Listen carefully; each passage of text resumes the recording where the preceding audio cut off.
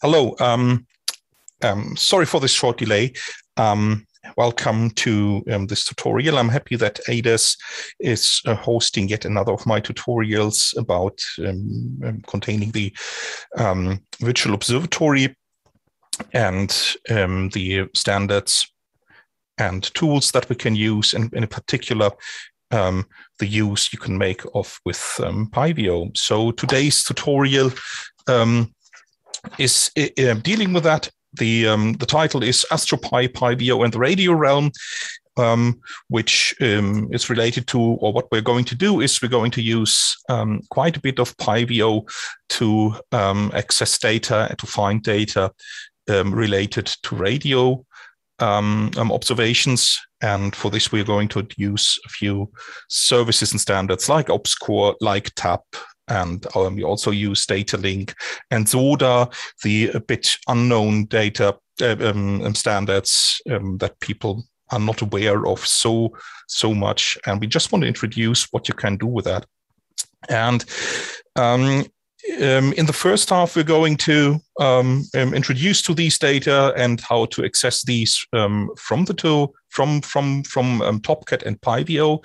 And after a short break, so in an hour, we're going to have a short break of 20 to 30 minutes, depending on how far we go through with the tutorial. After the break, we are going to focus on using the SAMP protocol to bring things together and to work things together, and not just using SAMP or PyVO SAMP clients to send data that you found and accessed in the internet or in the virtual observatory, but also to receive data and to use the full scale of Python that you can. But that's available there. My co-tutor today is Dave Morris. I'm not sure if Dave joined us yet. He just got maybe a small personal disaster today. We don't know yet. So I don't know if he can join, but I will do the best to go through with this. This being said, I cannot keep, if I start sharing the stream, I cannot keep the participants list in my loop. So please, maybe Marco Molinaro or anybody, if you see a raised hand, or if you have a question, raise your hand, interrupt me. I'm fine with being interrupted. I'm fine if you ask questions. And if people could point me to somebody who has a question, that would be great. That would be very, very great. I'll try to do that, Hendrik, but I won't be here all of the time. So I'll send a message on the chat when I'll detach myself. Sorry. Yeah, thank you very much in any case, Malcolm. That would be great. I'll try to help.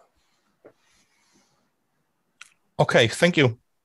That's great to have backup here. So yeah, I'm going to start to share my screen to talk about what we're actually doing. So hopefully that works out quite nicely.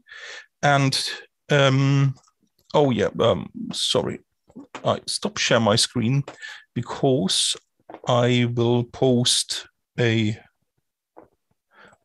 link into the chat that I published on Discord already. So here is the link to a GitHub repository where you find a PDF file, and all the examples and exercises in the tutorial are published there. So that's the starting point. The PDF that you find is not exactly self-explanatory.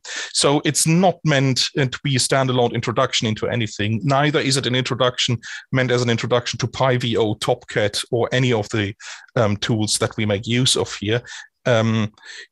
But it's more likely that you get an idea what you can do with that. And for the hands-on exercises that we have in the PDF, yeah, it's entirely possible to do them in your own pace. It's not meant that you finish all of these exercises in the coming 2 hours. So don't be frustrated if it doesn't work out in the way that you hope for that. That's normal. It's not meant, it's not possible. If we really want to teach all of what we are going to do, we would take quite more time than 2 hours. That being said, I'm going to share my screen. Hopefully you can see my screen already.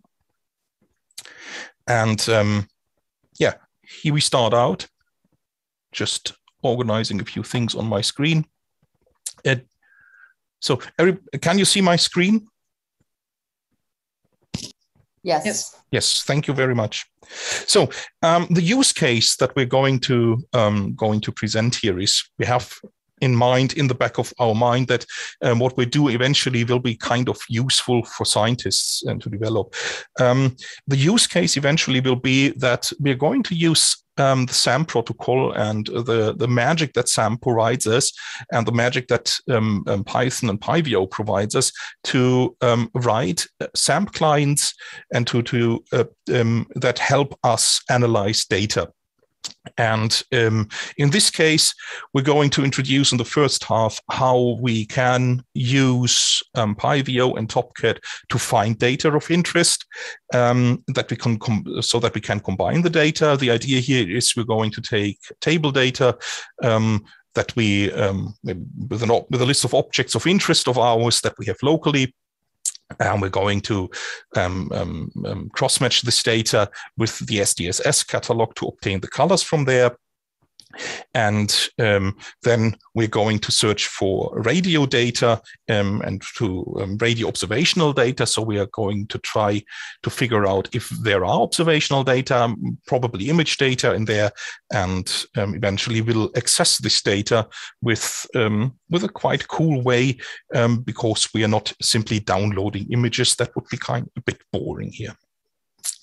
In the second half, then we're going to try to bring together all the steps that we have, or a lot of the steps, not of the finding of the data, but of the analysis of the data and the moving around of the data, and that we use SAMP for that in future and invoke a lot of the actions from a TOPCAT via SAMP, and that will be the second half of them. So we start out. We have the if you check out the GitHub repo, or if you download it via HTTP, that's entirely possible. It doesn't matter what of the both of the two you do. That will be the this will be what you see in your folder there. We have the data and the Python code in the folder PySource, and we have the presentation. The tutorial will be here in the PDF file here. You won't have that PDF file. That's a presentation that we use in between. That's not part of the, well, it's attached to the tutorial, but not a crucial content of the tutorial. PyVO radio.pdf, that's what you can access and what you can download to follow everything here. And there you found out. Software that we use is TOPCAT. I'm not using the most recent version. That was quite a bit too recent for me, Mark, but thank you for publishing that. And we will have Aladin running in the version 11 and PyVO in the most recent version that you have. And at the last step of the tutorial, we will make use of matplotlib. So you may want to install that too, but that's not necessary for the tutorial to actually work. Okay, that said, how do we start? Well, we're trying to work out how to actually find data in the VO registry. A good part of whenever you try to search data, you access the VO registry. And you use the VO registry to simply search for the data. So I'm going to do that by starting TOPCAT. And yeah, well, here we go, not too far, so you can still see it on top. So I'm starting with a vanilla TOPCAT that I have here, and well, I will load my table of interest into TOPCAT, which is in my PySource, the sources here, and there it's the at this stage it's the VO table with objects. So let's load it into here. Look into this. We have just a table with a pair with pairs of array index. So 19. We have 19 pairs in here, and that's what you can, well, I suggest that you follow the tutorial and load follow the steps. So you also load the objects into TOPCAT because you may need that or these steps for the exercises later. So yeah, I have the table in here. And now my first step would be, I'm going to try to figure out if there is data out there that provides me with colors for the SDSS. So far, so good. That's not a big secret here. And we're going to take the TAP protocol for do that and open that. And here you see I have all the list of TAP services out there, and I can simply say in the keywords something like, give me SDSS in the version 12. And I find that on TAP Vizier. So there are two tables for that. So I can access TAP Vizier by double clicking here, by clicking on, not find service, marking the table here, and then use service or by service properties, or just simply by double clicking on the service. It may take a few seconds while the metadata of the service is fetched here. Here it comes. The metadata is very crucial. A lot of what we're doing today will be linked to the metadata and just works because metadata is so well defined in the virtual observatory. Now, what we actually did already here is we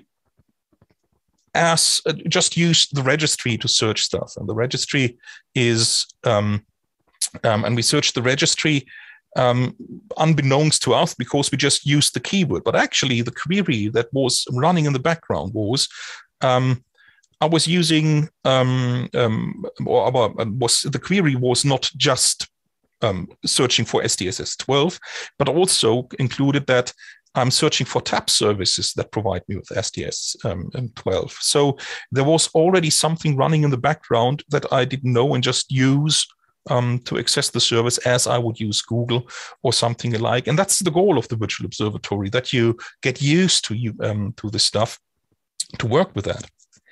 And so if I access that here, access the service, I can find information on the service. TAP Vizier, there is a lot of metadata. You can see there is, for instance, a link. If I get stuck, I could ask the CDS support team to access the service. If I don't know the people who are actually working there, for me, it's the colleagues in the neighboring offices. For others, that might be, as some of you are in South Africa, that might not be as easy to access these people. So you may want to send a link here. This is already something in the metadata on the service that you can use. I'm searching for SDS 12 here. So access this table here. And now you see I also get metadata about the schema, about the table at all. So that's the output of the SDSS photometric catalog in Vizier. And if I click here, I get, wow, there is a lot of things.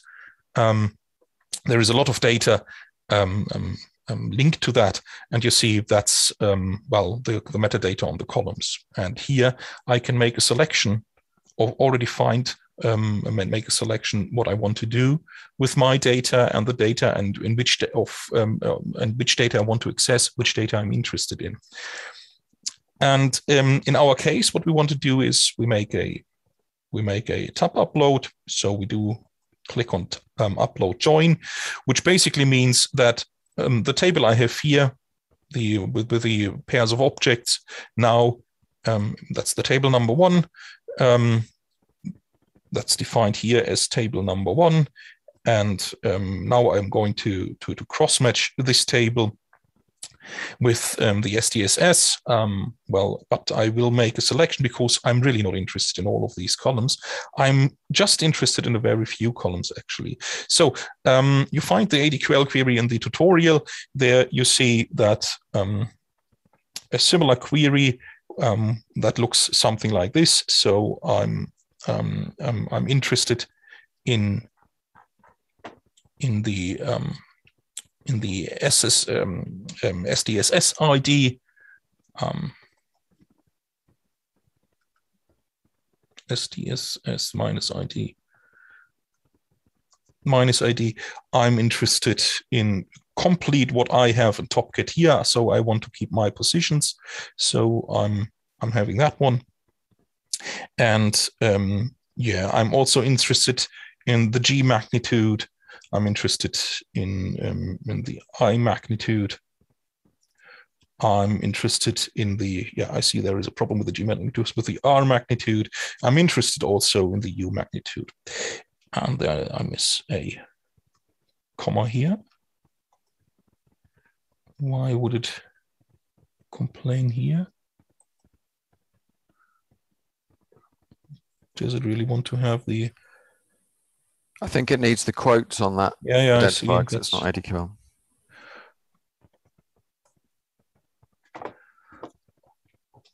So yeah, is that what we want? Yeah, we're going to go a bit more narrow on that side of what we make.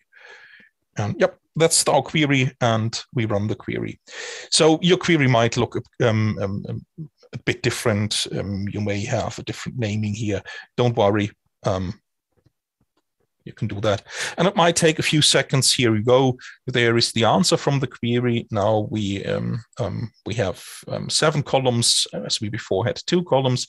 Have a look into the columns and you see, yep, here's the STSS ID. Here's the positions that we kept, and here are all the magnitudes that we have.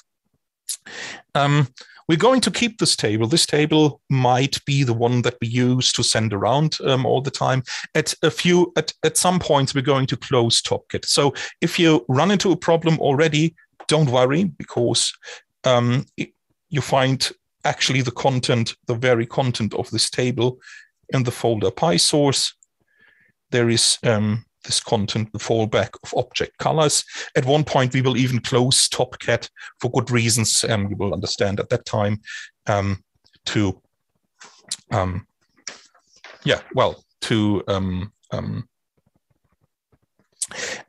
find, we will close TOPCAT to tidy up what we have in TOPCAT, and then we will fall back to that. So this said, you already find a few exercises here. Have a look in the metadata browser here and figure out if you can find information about the services or the catalog. So in the PDF on page 4 at the top, there are these 2 exercises. And you can also play around with a VO registry being this part here. You can try to search for TAP services that provide you with data and that you are interested in, not given by me, and find if you find these. So for instance, tri-gamma ray or active galactic nuclei, or search for gravitational waves. Well, let's see. Let's search for gravitational waves here. If we find something,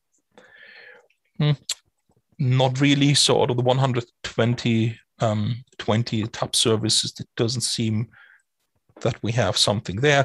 It might be that gravitational waves might not come as table data. So please, until now, just follow the steps. Give you a 5 minutes break for that, so that you can follow the steps that we just did, and then we continue with that. Well, maybe a 3 minutes break will suffice.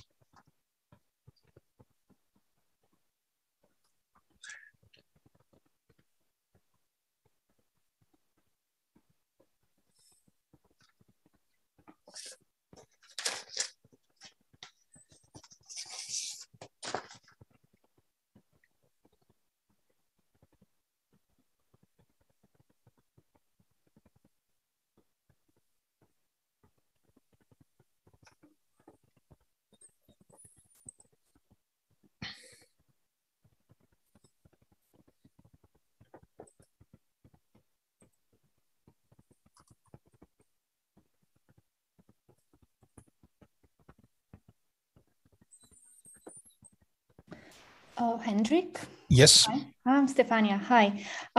Is it possible that you had a typo when you typed gravitational waves? Because I actually find something. It's entirely impossible that I make mistakes. Yes.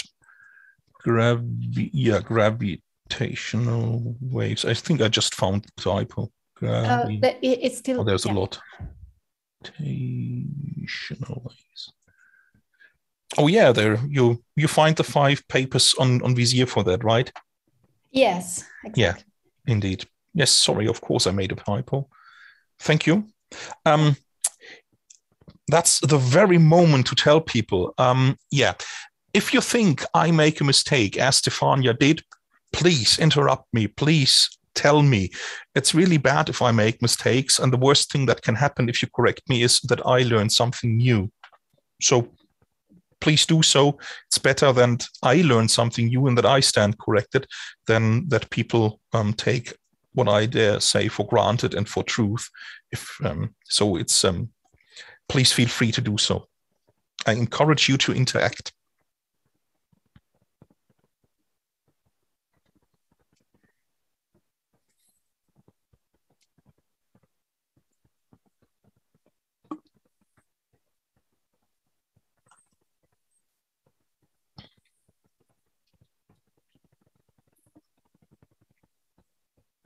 So yeah, since we have the fallback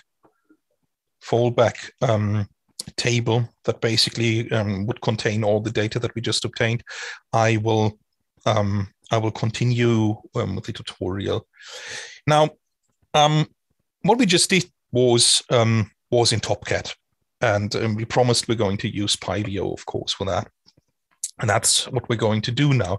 So the nice bit of standards and protocols is if they work properly, and if it's open standards, you are not relying on the software that is out there. No, you can write your own software, and you can use software, or you can use the programming language of your choice and develop against the standard, and in our cases develop client software that deals with the standard. Of course, somebody programmed the standards and the APIs that TOPCAT uses in Java. I think a good part of that comes from Mark Taylor as well, and other contributors. Nowadays, people do something similar for PyVO, and that's what we're going to use. So we're starting with having a look into the folder example1, where we where we find the file rec search. In all the example folders, just to say that the example, there is something called example with a number, and in these folders you will find a few scripts that don't start with exercise. Exercises will have solutions. So everything that starts with the word exercise actually presents a solution to one of the exercises that we give. So on page 4, you see, you might find in brackets the solution for this. Also, if for the exercises and for the examples that we give, at the very, very end of the documents, under point 9, you will find helpful links, which are in order of the examples, and there you also find the numbers of the examples, and these links are kind of useful or proved useful for these examples, and it's a good idea to follow them to get the idea and to look into these links for solving these exercises. You may find that example 5 is missing. The reason for that is that the exercise for 5 is so surprisingly easy that you don't need a hand for that. Yeah, let's have a look into what actually is in red search in my Python script here. So here it is. It's a short script, as you see, and all I do is I import PyVO and at the top, and I build the service object here. So that shall be my PyVO registry search. And what I'm doing is I'm searching for the service type TAP and the waveband radio in that. And then, well, give me back and just print the service object there. That's fairly easy, and that's great. Let's look how that actually works. So yeah, start the whole thing and let it run. At that time, you see there are warnings at the top. That happens occasionally, and we will see them for a while until we solve that problem or until we find a solution to get rid of the warnings. But I don't want to hide the fact that there are warnings and that there are things going wrong sometimes. If you develop in PyVO, if you do develop in the real world, well, the real world is dirty. Well, we know that from science, all this stuff is not behaving in exactly the way that we expect it to. So it is in the environment of developing, of software development. And you need to get an idea how to deal with that, because that's how you face what you face in the wild. So let's see it. Let's present it here too. You see, these are the services that match with the criteria that the service type shall be TAP and that the waveband shall be radio. And you already get an idea that that there might be many more services out there, and there are. And for the exercise here now is that you find the 3 exercises that you try to modify this very short script in the way that it's, instead of searching for the waveband radio, it shall be searching for Gaia data. And the second exercise will be that instead of searching for a TAP service and for Gaia data, then it shall search for the UP service providing data from the Hubble Space Telescope. From the Hubble Space Telescope. And eventually the third exercise is to modify the script in a way that it will search for ObsTAP services out there providing us with radio data. That's what our use case actually is. And there is a good reason why we don't do that in PyVO, in TOPCAT, but we do that in Python. So again, maybe 5 minutes to complete this task and to have a look into what we're doing here. I'm very sorry, I just lost the connection, but my internet connection, but it seems I'm coming right back to solve the exercise. Sorry for this. Yeah, so we had the exercise of dealing with the registry search. So in the first go, we're looking into our example, into our exercise example about the Gaia data, how we did this.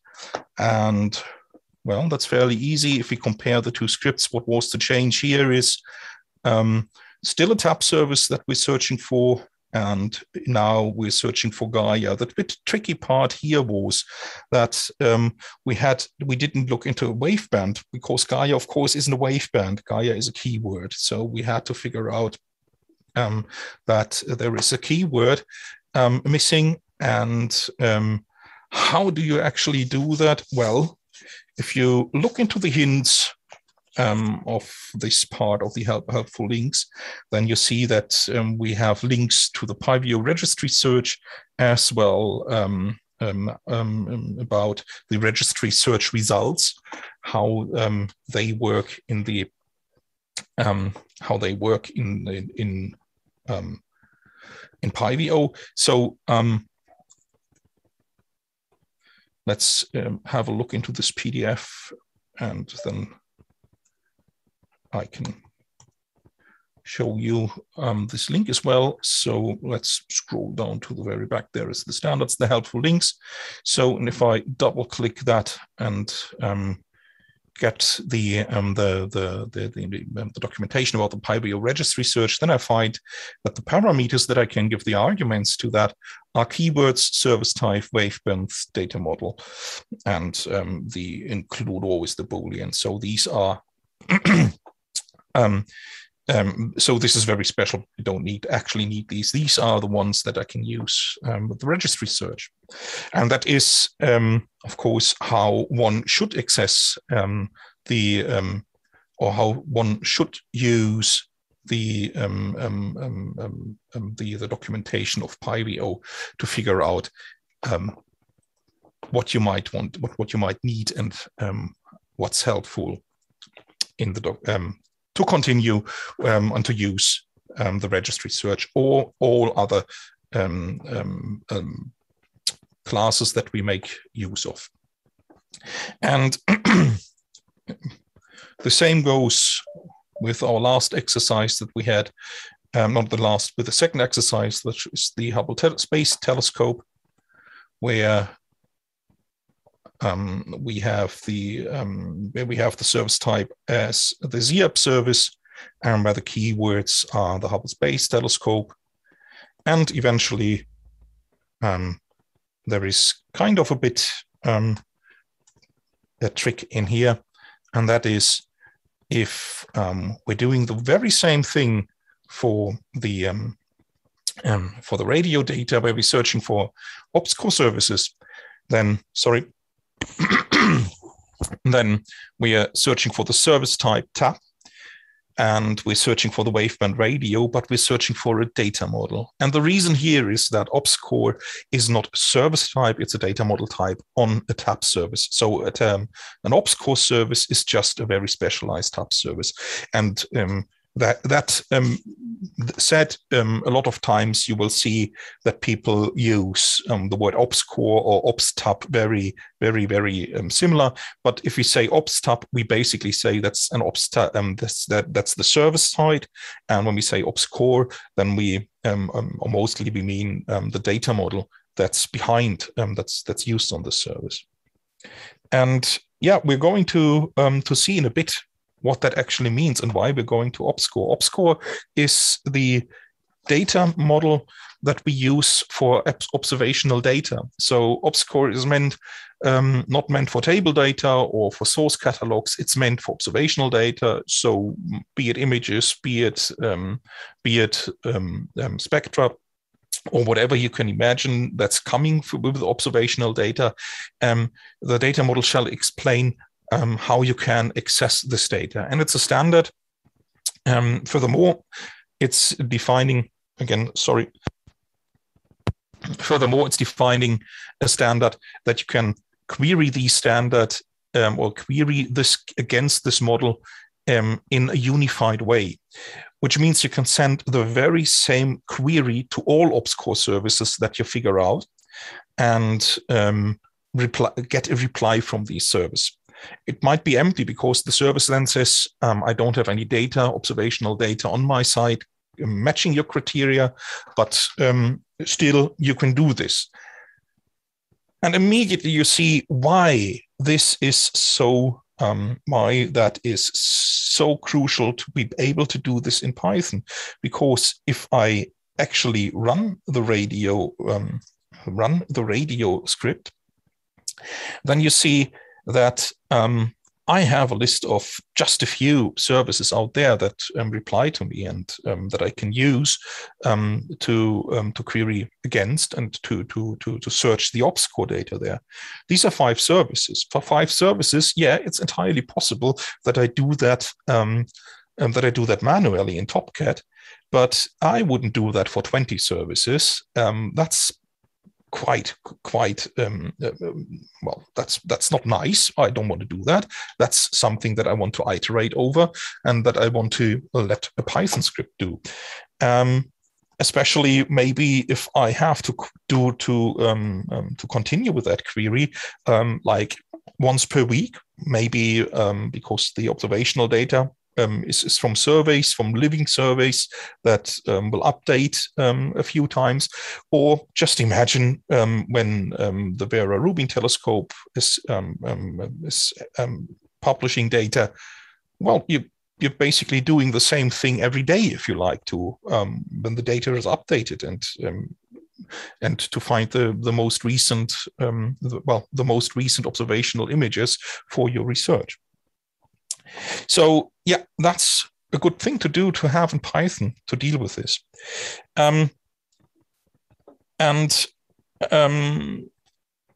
Note there is another thing that that we did in the radio, in exercise radio.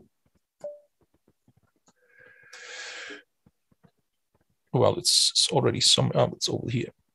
It's over here already. There is another thing that we added here, and that is we imported warnings and said, yeah, we simply turn off the warnings in future. So the warnings that we see on the other scripts will not be there anymore. The reason simply is to keep the tutorial a bit sane and to keep the examples readable.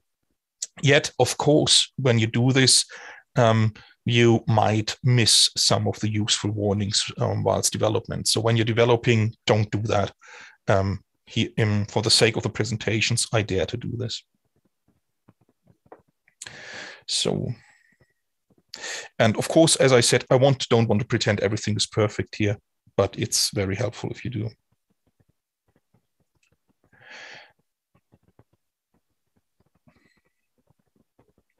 Now, something that's very feasible from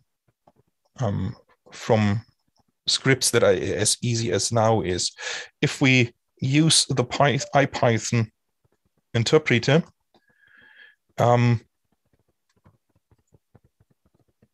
I can simply build these objects that I have here, and yeah, I can simply copy and paste the whole thing.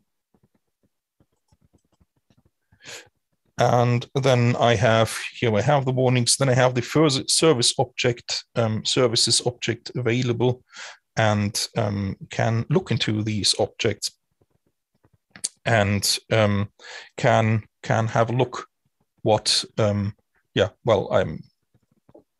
can have a look into, actually explore what's the possible thing to do. Well, I can use the whole table and broadcast that to TOPCAT via SAMP, for instance, or I can get some field descriptions about what is in the table here. So here you have the metadata, and I can use that to access this metadata. If we look into the help for the next exercise, look into the help description, because that will be very helpful there. There you will find the hints and about what you can expect in an object for these, and what you can actually achieve once you have these services or the list of services here. So again, simply look into what are the services here. And now let's think about what do I actually want from the table with the services? Well, you see, what I see now is that I see a column here which gives me something weird, and here is a column with something weird. But of course, there are a lot of columns in between that might give me useful information here. So if I analyze the service object, or the table that I have with the services, and analyze a single service object, I might get an idea and a hint how I can access these services in a reasonable way, which might be useful. And that is the next exercise out there for you on page 4 at the very bottom. Try to figure out the properties of the services. In particular, we're interested in a reasonable name of each service, and a URL which we can use to access this service in a later tutorial step.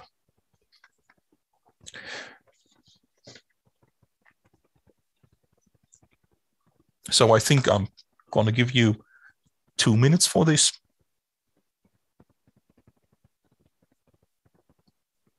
You can either try it from the command line, or you may want to have a look into how a registry research result actually looks like, what I can expect in from that from the registry. Or if I go here, the dull results, what I can find in these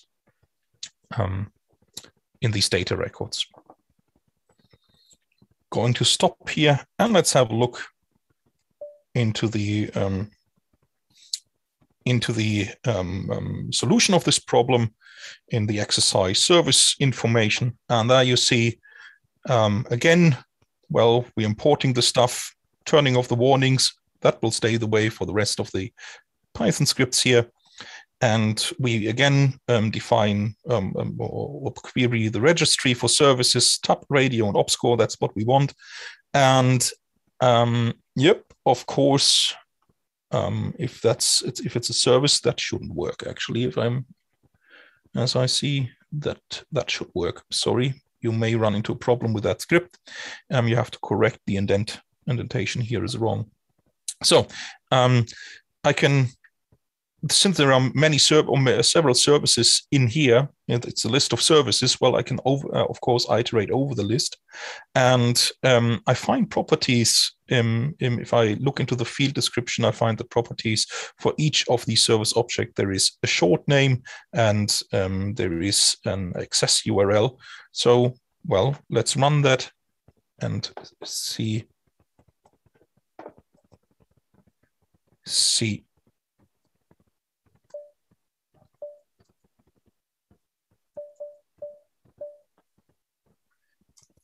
And see what the results say. And here you see, well, yeah, that's simply the mapping.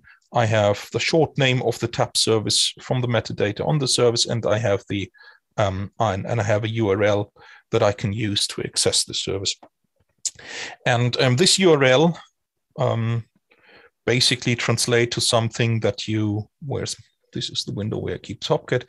This translates to something that I can use at the bottom here. I'm going to prove that simply by, well, let's copy and paste the Astron part here, paste it in there, and say, well, let's use the service. Since this is the service with the first result, does make kind of sense to look at the service. And of course, that's the service that I decided to take when I started writing the tutorial. Hence, that's cheating, I know. But you get an idea on how we can work with that and how we can figure out and how we can use Python to search the VO registry. It's actually, to be honest, the Python script, if you think like, yeah, well, actually using it this way is a bit clunky. In fact, it is not clunky at all, because if you have, for instance, TOPCAT, and I won't complain about TOPCAT, TOPCAT is great. But the feature for TOPCAT, of course, is when I go to the TOPCAT cone search service and search, or cone search window, and search for services here, I search the registry for cone search services. And if I use the TAP service, I'm using searching the registry for TAP services. But with PyVO, or with the registry search in PyVO, I'm not limited to that. I can write my own queries to search for the data, and that gives me a bit of more freedom in my search. And of course, if one wants, you can write search that's or use the registry to write your own search according to your needs, that updates itself regularly. With that, we're proceeding to chapter 4. Maybe I'm asking, are there any questions or comments at this moment?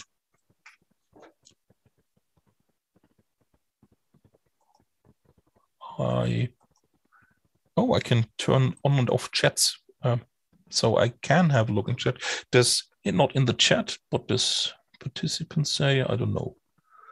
So no raised hands. Okay, so let's continue with chapter 4. Finding data. Right now, we were finding services. So I found the Astron service that provides me with ObsScore, with the ObsScore data model, and with radio data. So now we are talking about how to actually find the service. And therefore, we're going to use ObsScore. ObsScore, as I introduced, is a special standard. And I'm going to use TOPCAT to explain why it is the special thing about the standard. So ObsScore services have to fulfill stricter rules, or very strict rules, so that they behave in the same manner. Of course, they don't return the same replies because the data on the services are differently, but the way how they expose this data to you is standardized all across the across all ObsScore services. And it starts with things. If you look at, this is the Astron data, and if you look at the table names here, yeah, well, it's nice that they are called like LOFAR, or that they are here the LOFAR tier 1. It's nice that they have TGSSRD or whatever. Here's TAP schema. That's also for the registry something. There's aperitif, and that's great. And you find your way through that. But these names, these table names, are arbitrary. So it doesn't matter what kind of a table name there is. If I want to query against this table name, it doesn't matter what the table name is. I don't know about this table name unless I kind of ask the service for the table names there. And if I look into the table name tables itself or themselves, then you find, yeah, well, for instance, if I'm talking about positions, then I find center alpha and delta here. Apparently this is for images, and it doesn't make sense to have center alpha, center delta. Now I look into the next table here, and do I have even have positions in here? Don't see a name for that. But I'm pretty sure we will have, yep, here's a source catalog, here are positions, and they are called array and deck. So these are arbitrary names. Now, there is one table on the service, and that's the reason why I took the service.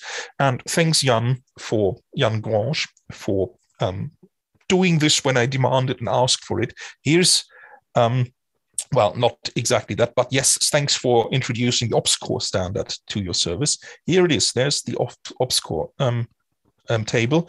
On all ObsScore services, this table has to be there. And on all ObsScore services, this table with exactly these column names have to be there. And that is crucial, because now I can use a single ADQL query that I can design and use this query and run it on all services that provide me with ObsScore. And how do I find the ObsScore service that I'm interested in? Well, that were the steps before. So I can indeed simply use PyVO and Python with the logic to first find out all the ObsScore services I'm interested in. Then I define an ADQL query for that, for the services, and then iterate over the services and simply send the query to these services. And that is very, very, very useful for data discovery. Though the results, of course, might be overwhelming. That is a very, very, very useful standard when it comes to data discovery. And so, hence, how does that actually work? Well, as you see here, for instance, if I'm talking about positions, then I have SRA and S underscore deck. These are the columns that I can query against when I want to query for positions. So I don't have to think about center alpha, center delta. I don't have to think about Rush 2000, Dash 2000, or whatever. I can simply use S underscore array, S underscore deck, and do it. Furthermore, I find things like, oh, there is something like TM and Tmax. What is that? Well, that's the lower bound of time and the upper bound of time. And you see, these are standardized, so I can simply write one and the same query for all of them. And that is what we're going to do in the next steps. And we're not doing that in TOPCAT. Nope, we are going to do that in PyVO. So we change to the folder example 2. Keep in mind that for each of the examples, we have hints in chapter 9 of the tutorial. And in example 2, you are going to do the exercise on the bottom, the 2 exercises on the bottom of page 5. I think I'm going to give you 5 minutes for that. The first exercise is that in our, yep, there is only one file that's not starting with exercise, and that's ObsScore. I'm closing the other scripts, so yeah, I can't do that. That's behind Zoom. So here I have a Python script dealing with the ObsCore service. Just to explain again, make sure at this time that TOPCAT is running, and TOPCAT is running. TOPCAT shall be connected to a SAMP hub. TOPCAT is connected to a SAMP hub, and I will use that. Okay. And again, I turn off the warnings. We found out in our last query how I find the access URL of a service. That's great. Here I have it.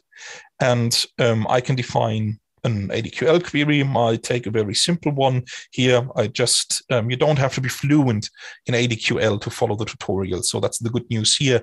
And don't worry if you don't get everything in ADQL at that point. So this basically means select the first three results from the table IVOA AppScore. So we're just taking 3 because as an example. Then we make the service object. That is how you make a TAP service object. So ObsCore is just a specialized TAP service. So how to make a TAP service object is the same thing for all TAP services. Of course, it depends on the access URL that you have. And we will read the result by running this query, this query in here. And the result we will broadcast to TOPCAT because we can use SAMP. No, here's our first usage of SAMP today. And yep, that's what we're going to do. Python ObsCore.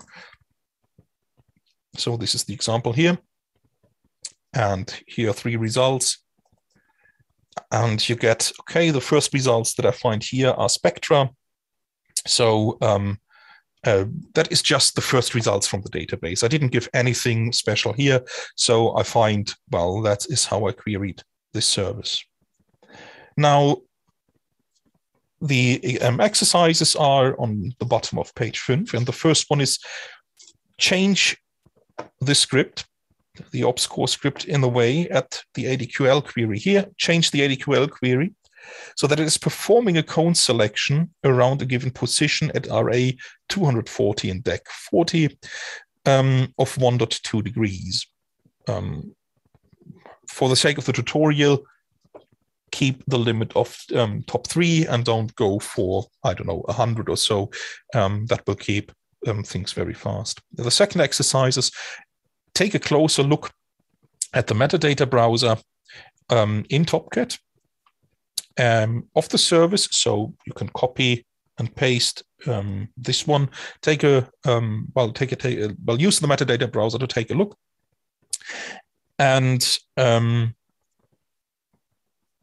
think of an alternative solution that you could use to ask the question like, is my given position within the coverage of a data product on your service? So what you need for that is any ObsCore service so that you can read and access the column names of that ObsCore service, and just have a look into that if you find that.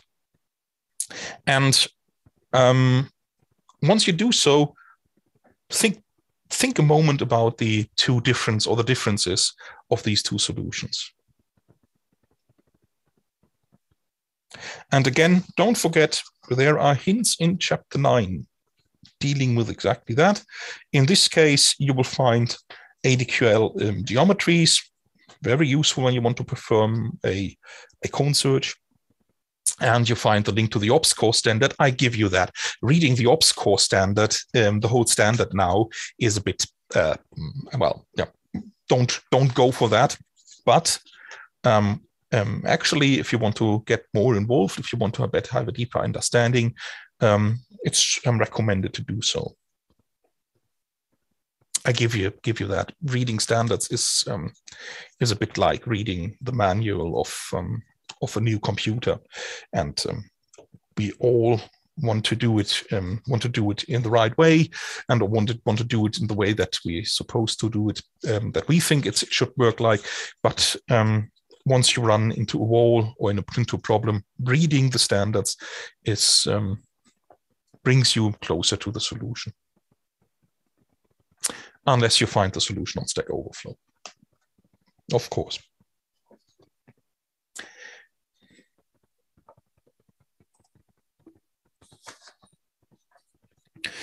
So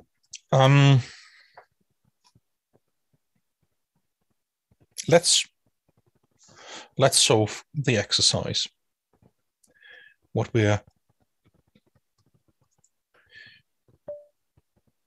doing here. So the first thing was, well, let's do a cone selection. And a cone selection in ADQL works roughly like that. So you still have select top 3 from what? From IVOA ops core, and then there is a where clause. And the cone selection is where one contains point, and the point is defined by the columns S underscore AES and DEC. These are equal in all ops core services. And here we have the circle. That's our cone with a position doing that around. The rest is the same. The rest stays the same, so that works very properly. And again, we broadcast all the results to SAMP. So that's not too hard of an exercise, actually. And let's run that. And here we go, and have the results now in TOPCAT. And if I look into this, then again, you see, yeah, so what happened here? It's the same result, as you see. And the reason for that is quite is funny, because basically, apparently, I tried all the scripts before I ran the tutorial, and what happens here is that this data is still in the cache. So for the sake of this tutorial, I will simply change the sorry, this is funny. I will change the position here. It doesn't matter that what position it is, and rerun the cone selection. Oh, that is funny. And hopefully I will now have a different, it's still a spectrum, but the position is a different one. So that's great. Ooh, lucky us. And you see that that's the result of the cone selection. Now, the second thought was, cone selection is one thing. What could I use to make a different thing here? And here the point is, if you look into the table here, then you not only find things like the time minimum and the time maximum for observations. You also find the exposure times. You find the wavelength represented in the data sets, the minimum and the maximum wavelengths. And if you look into that, then you find things like S underscore region, for instance. This is the region covered by the observation as a polygon. And you can think about that. Well, if you have an image, of course, the image is covering a region on the sky, and you can describe this region on the sky for each of the images. And if I use a region as a geometry in a query, I would not ask, like, I'm defining my position and a cone around my position to define if there is a coverage. I could simply take my position and ask, is my position within the region of any of your observation? And this is quite a difference for the results in the end. If I define a cone around my position, I might end up with,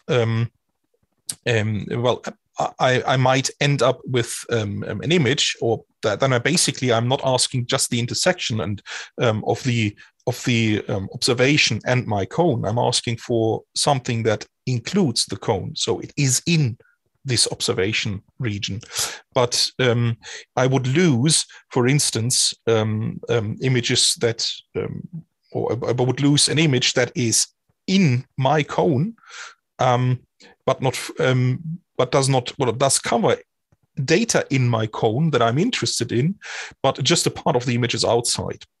So that's not exactly what I want, or that the image does not cover the whole of my cone, but still might have data I'm interested in. So I have to think about which of these geometries I actually use for which use case here. And that is very, very useful to remember. So let's look at the exercise region, which is the solution for that one. And there you see, well, actually a polygon should be something like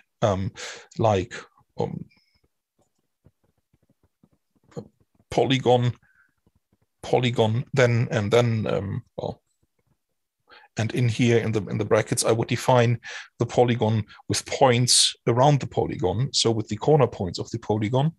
And but if I run this, we'll see in a then and look into the result of that, then you see that I really simply could use the contents of this column, because the contents of that column are a polygon always. So if I look into these results in TOPCAT, then it's becoming clear why that is so useful for me for my search.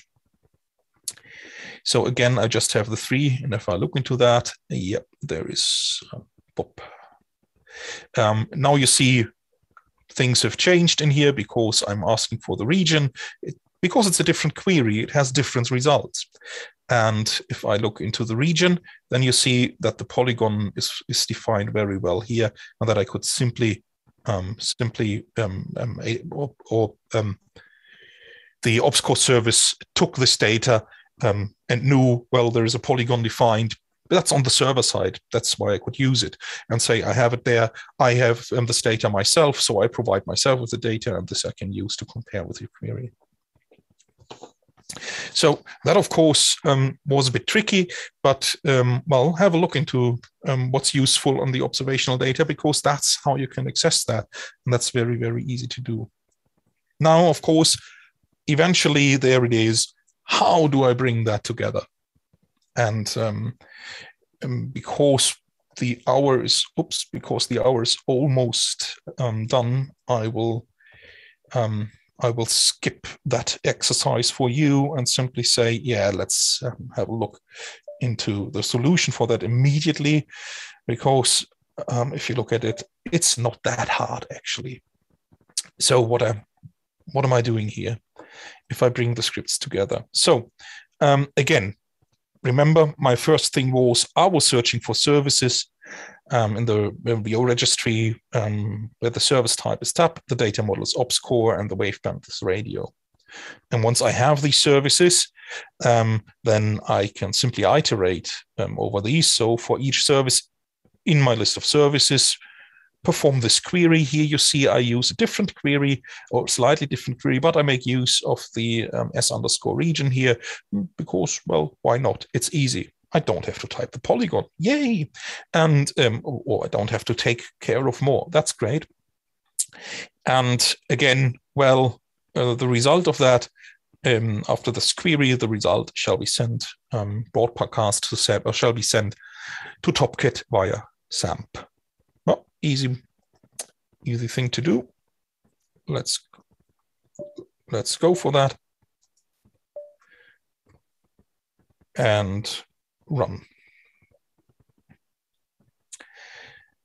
Now that was fast, wasn't it?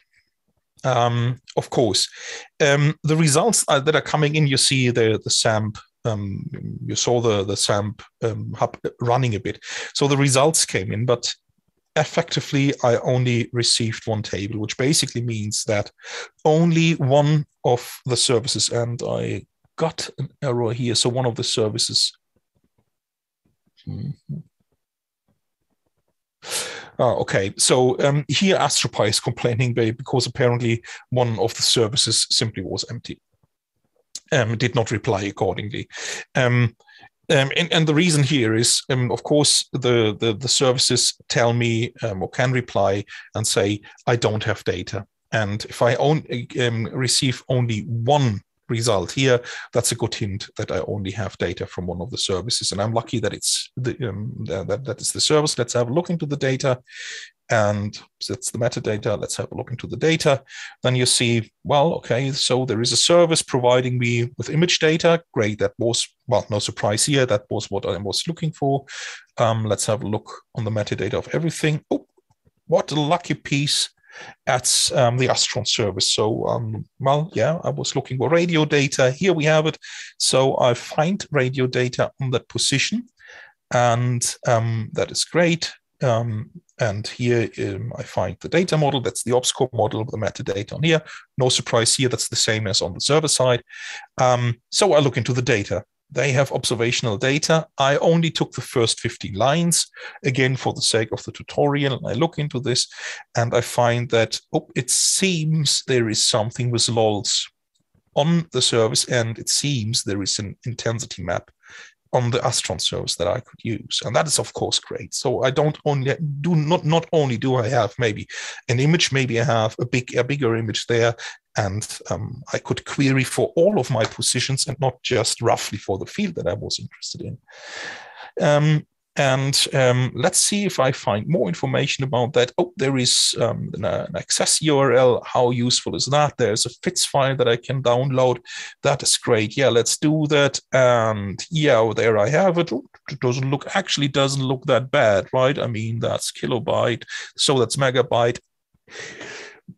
Hence, no, before I do that, let's have a look into the estimated size of this thing. Let's have a look into the metadata, actually, if I want to download that. So there's an access URL somewhere in here. So there is the size. Yep, that's great. And the units of that number is in kilobytes, which means this translates to more than 1 gigabyte. Yeah, I'm not going to download 1 gigabyte of image data now. That is a bummer. Now, why does Astron provide me with so big FITS files? What's their deal here? Of course, it's radio data, and they might have big data sets, but do they really expose us to gigabyte of files? Is that the thing? Let's have a look. The data was pointing to this table there.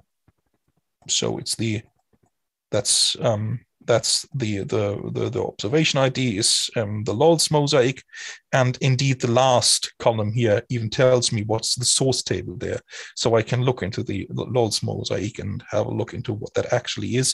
And if I look into the data, so the table data, the table metadata here, it's an explanation of what I can expect here from the data. And again, I have some column data here. And now if I read into that, it seems a bit odd because the data that I find here is, well, if I really look that, so if I look here, then I figure out that indeed this table here just provides me with one big image, which is the intensity map. So we will use that in the next steps and to figure out how to access that in the chapter 5, accessing Daralink and SODA. But before we do so, I want to go back to the script. No, I don't want to go back to this script. I want to go back to the script ObsCore. Nope, I actually wanted to go back to the script that's here in the background. Sorry, to this script.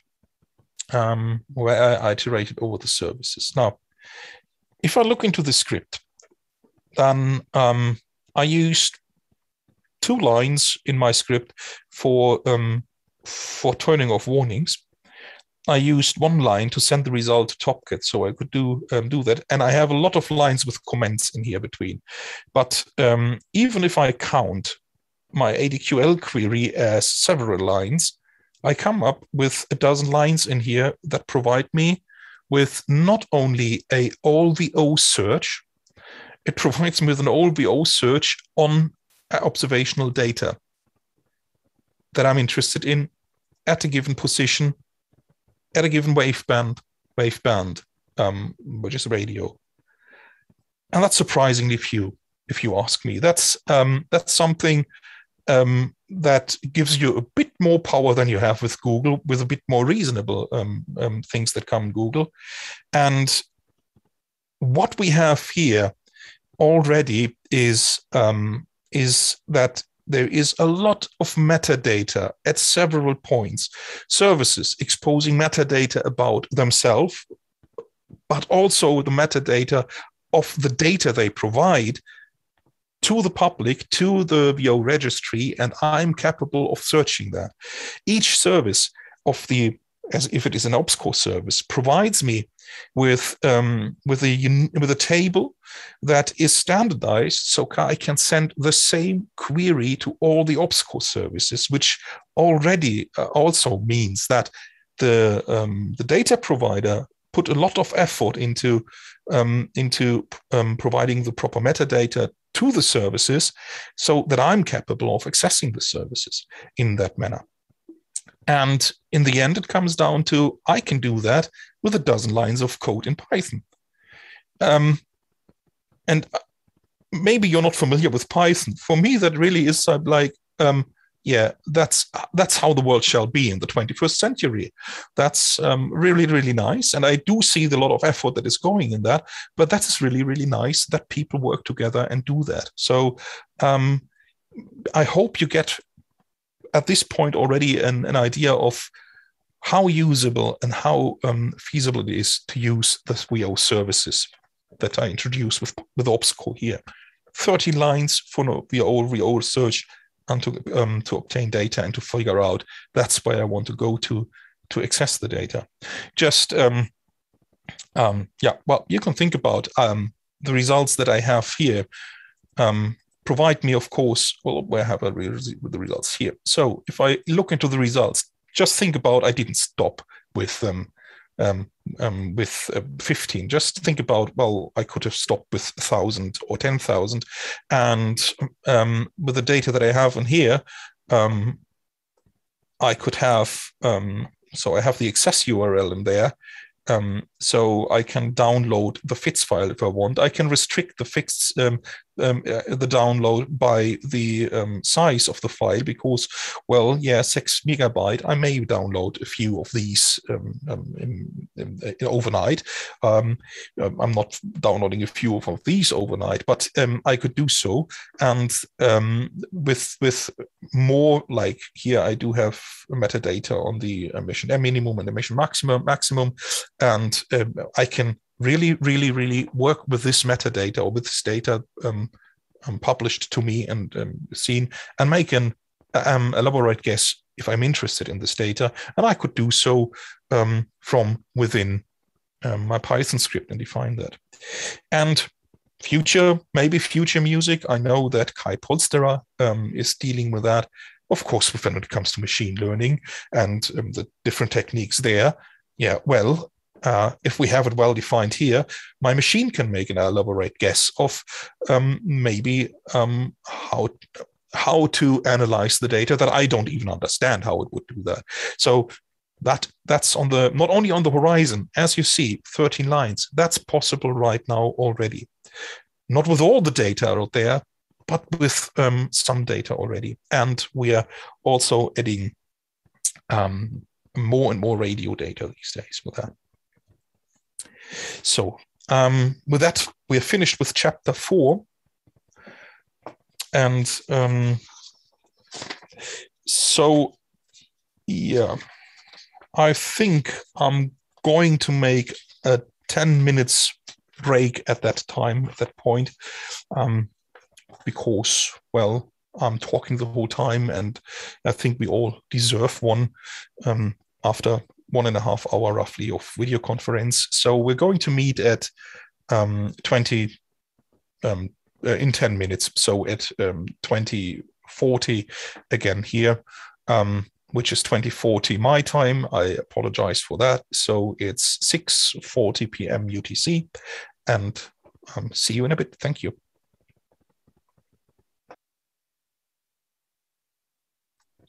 So I think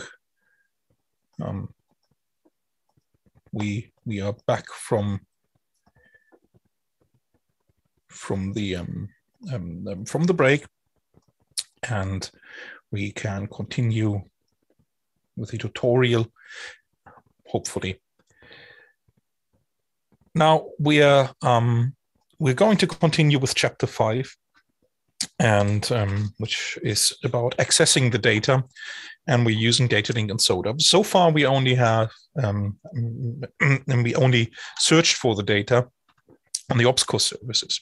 Now we want to access the data and find a good way to do so. So we already looked into the table, we already looked into the metadata on the Astron service, and we also looked into the metadata a bit of the table with the mosaic, containing the mosaic. And so we, if we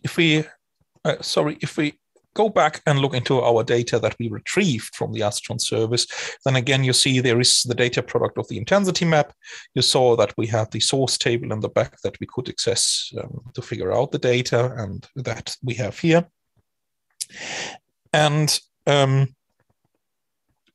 we already also saw that from the data in there that the mosaic is a bit too big, so that we don't want to actually download this whole mosaic. But we're going to try and download the metadata on the data, because if you have a look into the columns on here, then none of these columns here actually provide us with the information of or provide us with the image itself. Instead, again, we have the information that there is the access size for that. So this is not the table, the OBSCO table. Now this is the table LOL's mosaic that gives me information about that. There is again center, alpha, and delta. And I'm pretty sure there will be something in this metadata here pointing me exactly to this FITS file, because there we got it. But there is something more important here, and that is this, column here. The column is PubDid, which is the publisher dataset identifier for this dataset. And whenever you find this column here, the PubDid column, then that's a good hint that behind that data set that is there, well, there might be a data link. And the data link standard is one of the standards that people these days don't use often yet. And we weren't going to change that. And I will show you what we can expect. So I'm going to download data from here. And I'm being careful. I could say, well, let's download only 3 data points from there, and let's run the query. And when I do so, I see, well, the result is only 1 row, which is not a big surprise because, well, there was the intensity map on there. So this is the metadata on there. So let's have a look into that. Yeah, so that's the data. And you see there's the access reference. Yep, there is the link to the FITS file. So in case things go wrong, I could still download a gigabyte of FITS, the gigabyte image, which I won't do. I don't want to do. But I have the data here and quite a bit of the metadata, and I have the column PubDid. So data link is a special standard within the VO. The data link standard is used in a variety of ways, but it basically is a method to describe or to give information about a data set that is not only covered by the metadata that you have with this set alone, or with the table data that I can find there.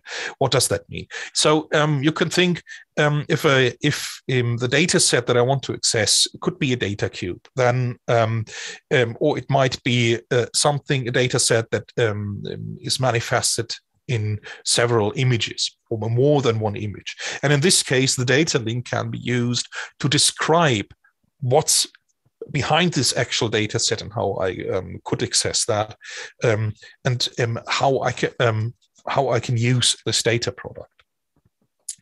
And the the pubdit here, the dataset is used for this identification. So with this being said, let's have a look into what actually is in there. So what I could use, and in TOPCAT, I have the possibility to use the activation actions. And there you see there is one action that I can have is I can invoke the service here, and I can have a look into what is there. And you already see that there's view the data link table. There's a drop-down menu providing me with more things. So you see I could send the fits image or whatever there. I won't use that here. I will just say, yeah, let's have a view on the data link table. The data link table is meant to provide me with more information about what is going on with this data set. So I'm going to invoke this on the data of row 1.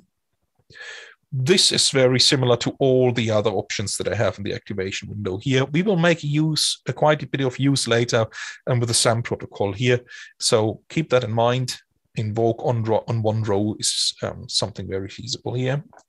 And you see the data link window opened. And I'm getting a bit of information, and it might be a bit overwhelming and a bit, confusing at the first glance. So the first thing is I see that the data link is providing me with an information about there. Obviously, I can have a server-side processing because there is an interactive service on the data set provided by the Astron service. And here is the description of the whole data set, where we see that it's the image files. And I can even access a preview of the data set. So I could download a preview of the fits image, which I won't try because even the preview of a gigabyte, usually this will be a cutout of the image, or it can be a cutout of the image, but it can still be huge. So I don't dare to do that, but go back to the interactive service of this data set. And if I now look into what's the details that's provided here, actually, then you see that there is a description for that. And the description is said there is a standard ID, and the standard ID that I find here is about SODA. So SODA, again, is a standard that often comes with data link. And SODA stands for the server-side operations for data access. And this standard gives you the possibility to describe or to provide descriptions of capabilities on the server side. Capabilities that are needed to access the data set of a data link. Now that sounds quite confusing, but actually what is meant is if my data link is a huge image, then SODA can provide me with the possibility to perform a cutout on that given image, if I'm only interested in one part of that. Or if my data set is a data cube, then I could use your SODA can describe or can provide a service for slicing that cube. And that's depending on the data that's in the background. So since this is an image here, it's reasonable, and you see that, excuse me, you see that here, it's reasonable that I can define geometries to make a cutout on the image. And again, now I could use the circle here and define a circle by the position and by the radius of the circle, and perform the cutout at this moment here. And that might be feasible, but again, I have a list of, remember, that's the result. I have a list of 23 rows. I'm not going to perform that 23 times here. I'm lazy. I don't want to do that. I want to do that in a reasonable way. And the reasonable way to do that, well, there is only one reasonable way, and that reasonable way is to do this from Python. So how will I do that in Python? there is a way to do this, and I'm going to, that's example number 3. So let's, oh, I'm in example, sorry, I'm in example 2, that doesn't work now. In example number 3, I can use, oh, which one am I using here actually?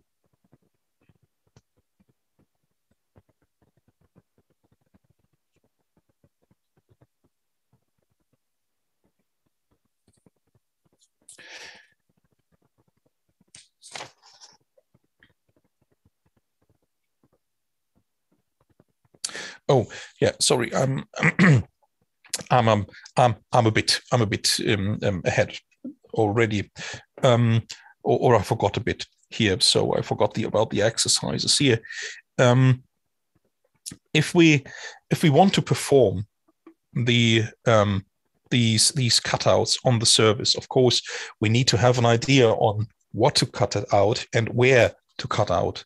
So if, for instance, I have a given position that I want to cut out, then how would I find information for that, what to cut out on the service? So the first thing is, if let's return to TOPCAT. I have the big image here, and of course, what I kind of want to do is to make a cutout on the service, and for this I can use SODA. So I can use scripts to do that, and one of the scripts. So let's look into the Astron cutout script here. One of the scripts would look like something like that, and give you that. That looks quite a bit overwhelming here, but let's go through it and explain what's happening here. I import quite a few things that I need later. What I do use is the context lib. That's quite important because I will use it here. So the reason for that is the PyVO SAMP client is not happy with sending FITS files through the world, and I will use FITS files in Aladin later. So this is the workaround for that. And I do use a context manager here.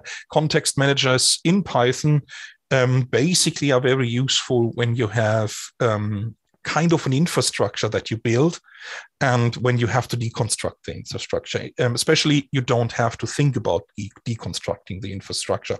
Very useful. What does that actually mean? So if you open a file, and the old way in Python was that you had to open the file and explicitly close the file.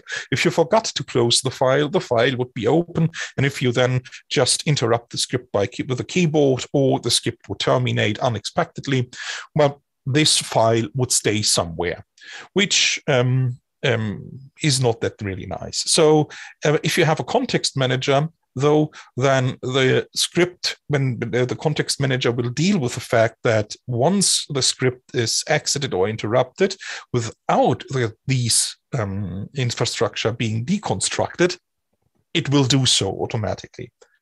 That's something very feasible, especially when handling files. And we will see later how important such a context manager is. In the end, you use it to define a function, and you call this function in the way like with something, do something, and then, well, the rest is within this loop of the context manager. Within this context, then the context management will take care of this infrastructure, building and deconstructing it. Now, in between, and you see that is a good part of the code. The actual magic in between is what's happening here. And what's happening here is, first of all, we define something with a position, our ADEC, and we define a radius. Then we make a TAP service. We make a TAP service TAP service object, and we run the query select pub ID from lols mosaic. where we go. And so we only take that one. And then I can use the PyVO capabilities of the data link to do something with this one here. So what happens is, as you see, I take the result. In the result, I didn't use the position or the radius.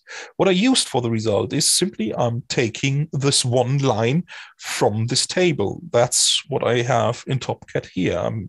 Oops, that's this data here. And I'm taking this data, this table data, and do something with this. I iterate over the data links here, where there is only one, and use the first defined SODA service here. So the processor that's provided, that's here. And what I do here is I perform a cutout, and the cutout is performed by, well, the SODA service, the process of the SODA service, and I find the circle here and give RA and the units. Well, of course, you need to give the units, hence the import of the Astropy units over here, and give the radius again in the units. And yeah, well, I read the results, of course, into a file, and this is the file that I want to send to Aladin. If things work well, this file will be an image, a fits image that I send to Aladin, and that happens here. Client name is Aladin. Now, the position, the radius are performed not in the ADQL query. They are performed in the SODA query, and I give them hard-coded here, but soft-coded here. The reason for that basically is I want to reuse the script, and of course I can keep the script flexible and generic for future use. That's where we're aiming it. Now, let's run that. Don't worry, you don't have to understand everything that is going on in there yet. Just take for granted that this part here is very useful, and you will see how useful it actually is, even if you're not yet familiar with that. So let's run that standalone. Astron, Python, that of course you don't find Python. What about Python? Better. Up, there is a problem. Yes, I don't have Aladin running. I apologize. So let's run Aladin. Here it is. Aladin is up and running. And now I run the query. And yeah, nothing happened, except that I do have data in Aladin. So I can zoom in, and here's the cutout that I just performed. And well, if you see, if I hover here, you can see the position over there. So there is a lot of metadata coming with that fits file, of course. The service provides me with that data because the service had the data, and here it is, and I can have a look into this data. What I can do in Aladin, of course, is I can make several planes in here, and simply say, no, I have several. I have planes. Well, let's also do the SDSS here. Now I have the several planes. I try to match these planes. Now I can zoom in and figure out, maybe I find for this radio source some candidates in these surveys around to figure out what that might be. So this is how I can Aladin at this point. Now,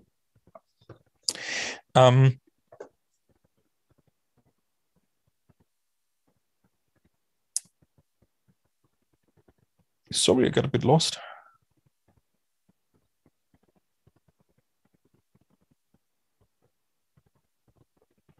So what we did here, of course, is that we performed the cutout simply assuming, well, there will be a radio source there, but we aren't sure.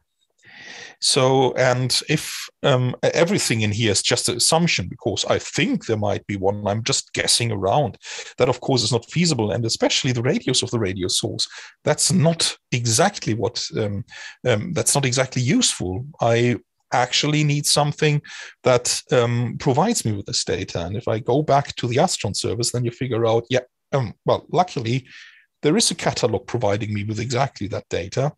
And let's have a look into that. And that's the source catalog here. Now, that's your exercise. Have a look into that source catalog and figure out, that's on page 8 on the bottom, what are the columns in this catalog which provide us with a position on our array and deck and the size of the source. Important is the size of the source, so that I can define the radius in the script.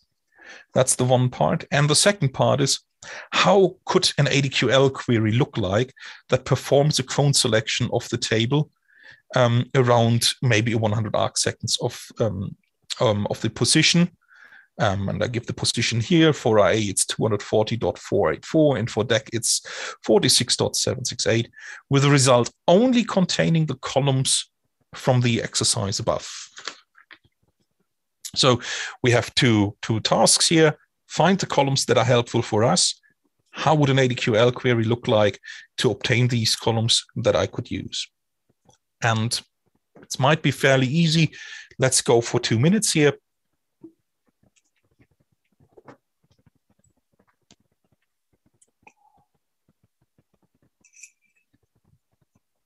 Because we need to proceed to SAMP soon.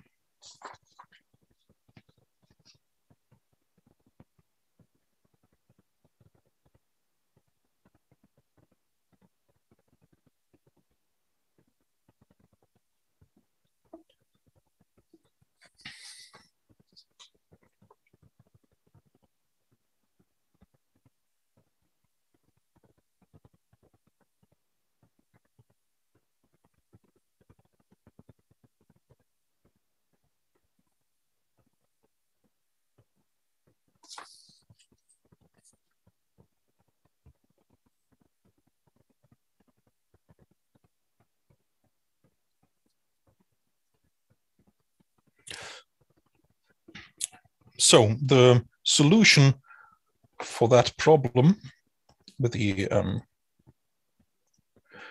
cutout is the exercise ADQL, and I'm going to start that, simply run that.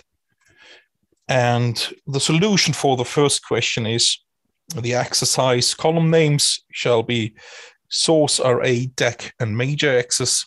Well, let's have a look into that. Source, array, deck, and major axis. So the major axis of the source that I have here. And these are identified radio sources on that image there. That is great. So I can use that to perform a query for that. And what would that query look like? How could I use an ADQL query providing me with something? Proceed to the next exercise. Yes, I want to. That's what the ADQL query could look like. So I select from the catalog salts the source, array, deck, and the major axis. And that's what I take here. And I do that. This is a special way. That's the distance function here. That's the way how you make cross matches these days in ADQL. And again, there is RL, and I take these positions. Sorry, these are a bit different positions here that I have here, but that would be the ADQL query here. Now, why did I do this solution in a Python script and on the screen? The reason for that is maybe a bit surprising, but the bits that we have in the script will be useful in the future tutorial. Hence, I show you what it actually does. So I look into the main loop here, and well, I define the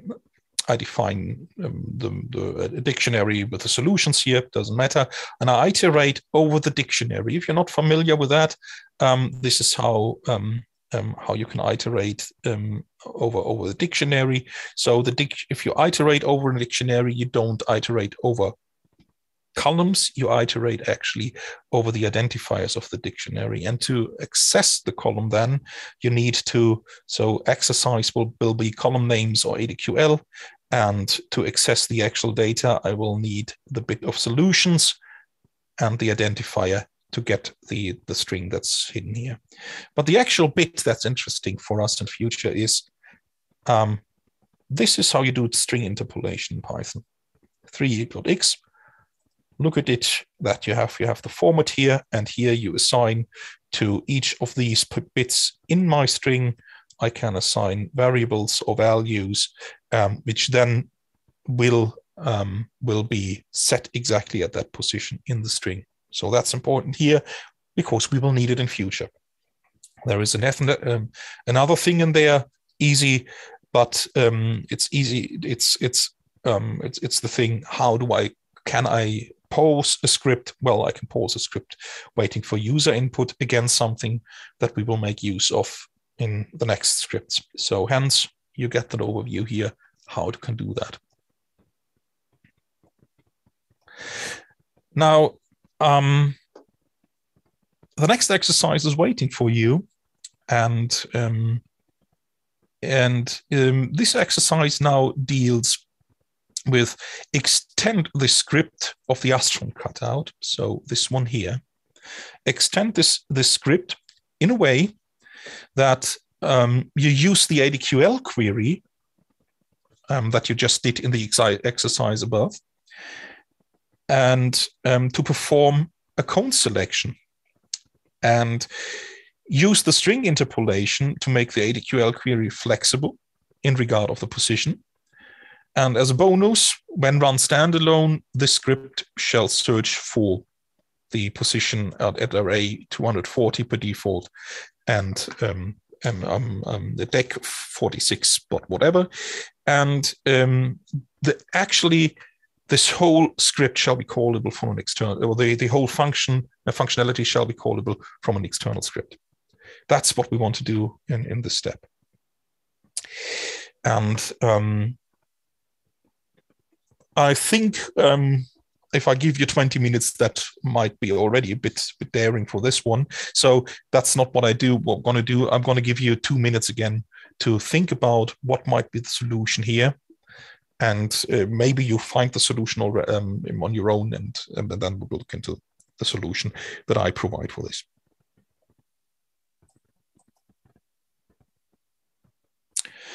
So, okay, we have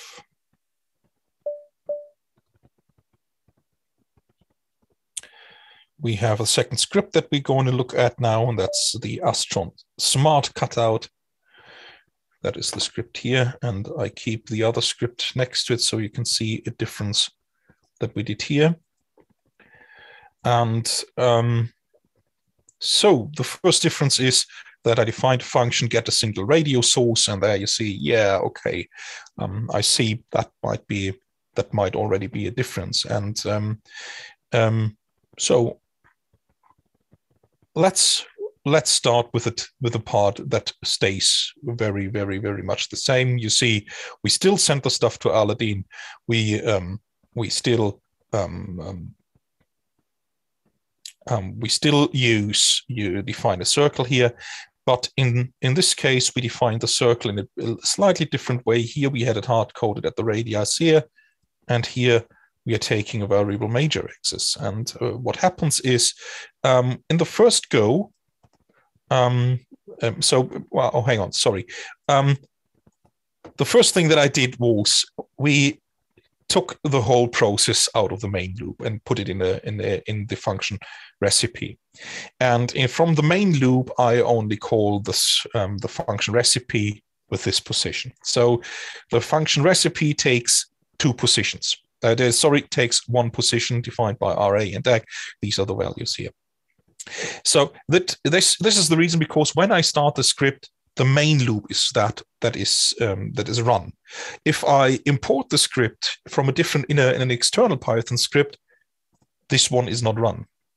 Then I don't have this, and that's really nice, because then I can refer to only a function in here without caring about what's happening here, and I can care about the function here, which is, well, taking a position. That's what was demanded in the exercise.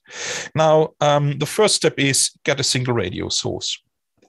And again, what is the goal? What we have? We want to cross-match positions that we have from our candidates and figure out, is there a radio source for this position in the catalog there? So that's the ADQL query above. So here is the thing: we give the position to the script get single radio source. We make the TAP service object. That's how the TAP service object works. You're used to that. We have a query. That's the ADQL query that we just made. Only thing is we use string interpolation at position RA and position DEC. And we define that the position in RA shall be, well, the RA that we that is in our argument here, and the position underscore DEC is the argument DEC that we give here. Very easy, actually. And that's our string interpolation. So nothing to be scared of here. And we run this whole thing, that's do, and we return the result. So the result is a VO table. So that's a VO table with hopefully only one radio source on that. Then we define, well, the TAP service that we did for the SODA cutout as well in here. Again, we define this one. We get the result here for the PUB ID from that service. Then we iterate over these results. And now, you don't iterate over these results. We go through the data link for this. We go, we take the SODA service that we want to access, and now we iterate over the table, our table. And what we do is we iterate over, what do we have? We have the source, so the object ID. We have the position in RA and DEC, and we have the major axis in that table here. So object ID, RA, DEC, major axis. That's in what we have here.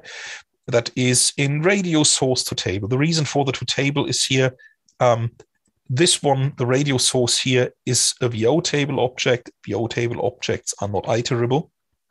So with to table, I'm transferring this VO table object into an Astropy table, which is iterable. So I can do that. And again, I'm defining the SODA service. Now there is the only difference. Now the SODA service is defined in the loop, because it could be that there is more than one source coming from the table. And I have it in the loop. And again, the circle is defined, well, by the position that I gave, and by the position that is the result of our cross-match here, and by the major axis from there. So now, the major axis on the size of the image is defined for each of the radio sources, which is very feasible because each of them has a different size. And if I have that, well, I send this to Aladin. Now, the standalone type here, of course, is I want to run the script and show you to demonstrate that it works. So that's what I'm going to do. Python Astron cutout. Oh, Astron smart cutout. Sorry. There we go. And yeah, again, we don't see a result here, but we see a result in Aladin here. So that's that's our result. That's a different the different image that we have now here in Aladin. Now, this is the preparation for what comes in the next chapter. And in fact, that's basically how you easily can access a SODA service and how you can prepare that. Because, well, as you see, there is nothing to fear about. There is no really hard thing to do. I'll give you that in the moment that you look at it at the first glance. That's a bit overwhelming, but if you dig into it, it's actually not too hard. Are there so far any questions? Because we're going to move to SAMP. Nope. Okay, so I'm going to continue with SAMP. Chapter 6, the interoperability with SAMP. The SAMP protocol is the simple imaging access protocol, and it enables us applications in astronomy that run on the same machine to talk to each other and to exchange data from one machine to the other. So this data might be, as we saw, we can use it to exchange FITS data. We can use it to exchange VO tables. That's what we broadcasted from our scripts to TOPCAT already. But there is more to that. You can send coordinates, or you can highlight rows, and there is quite some flexibility in the SAMP standard. Again, in my view, the SAMP standard actually is not valued in the way that it actually should be, because it's quite powerful and quite flexible if you deal with that. And a good part of this tutorial now is about that. Actually, the rest, because we're going to develop a nice SAMP client. Actually, it's two nice SAMP clients. So let's have a look in how does a SAMP standard actually look like. So I have a simple SAMP table, simple SAMP client to receive table data. So what do I have here? Again, it looks, on the first glance, it looks like a bigger thing, but let's continue to the main loop. What I have, I turn off the options. Yeah, I define stop script. Yeah, why do I do that? Well, because I'm calling that at the very bottom. You remember, I told that I said that we need some user interaction to pause a script. That's what's happening here, and I need to refer that. So early on, I define the function so that it does. I define the variable so that I can stop the script. Now there is an issue that's not so nice, and the developer in me is a bit reluctant to do so, but I defining functions within the main loop. That's for Python users a bit reluctant. But I had either to do it in this way, to refer to the client object of the SAMP client. If I don't define it here, it's not available, or I could have used, of course, global variables. And if you have the choice between global variables and defining a function, a short function in the main loop, yeah, you go for the short function. Global variables are, well, plague and cholera. So don't use that. So here I define a function, and this function is called receive table. And it comes with, well, it comes with some exactly 6 arguments, and this is important that it has exactly 6 arguments. I called them in the way that because they're describing what's coming in from a SAMP message, so I defined it here. I also already defined the function coordinate, but we don't need it now. You will fill this function in a future step, so it will follow with us in the scripts quite some time. I'm defining a variable client name, PyVO simple SAMP, description for the client, so I can access that. And then here it starts the magic. I'm starting with a client object, so that's done with PyVO SAMP integrated client. The name is, well, the client name, so I hope to find PyVO simple SAMP in the SAMP app. The description is in there, and due to a possible bug on machines, we have to be explicit on where to listen. It may not be that you have to do that, but it happened on machines with people I worked with, and so we did this, and we issued a bug report about that. To be on the safe side, we just do it here. Keep that with you until the bug is solved, I think. Then we connect the client to the hub, and here is the magic that we now have, because we still need to define how this all works together and what happens. And what we have to define here is we bind a receive call of the M type table load VO table.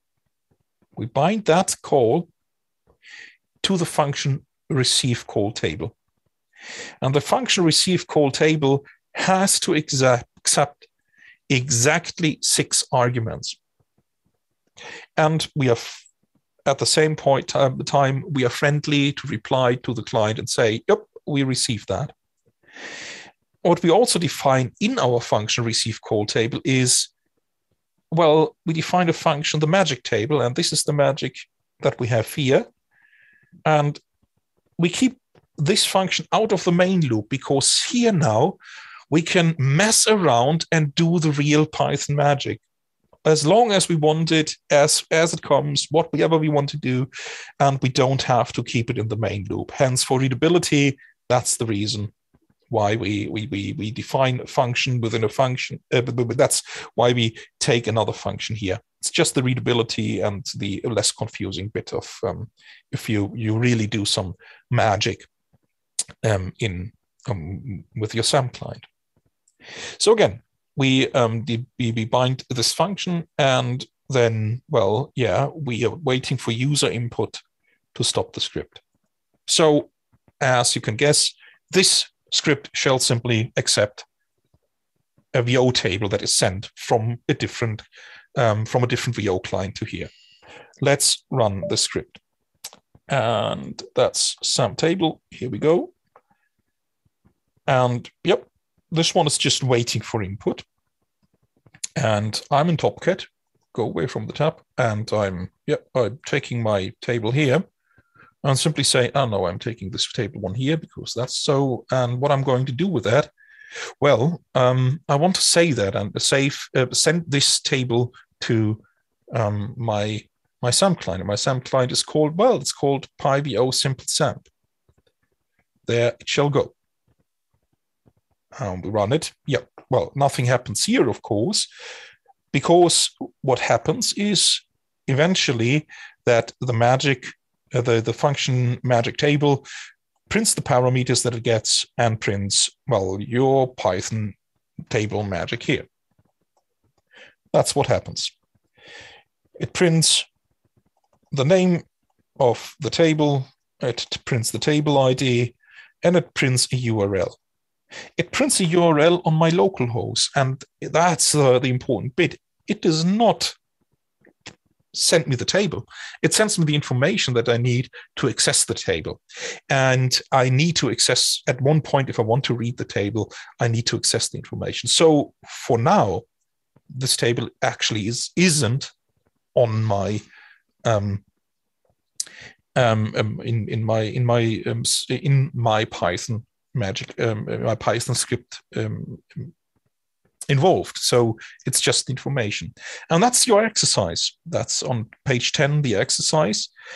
Use exactly these parameters to load the table into the script. And to prove that you did so, simply let the script print the table for now. And it's fairly easy. I'll come back in a minute.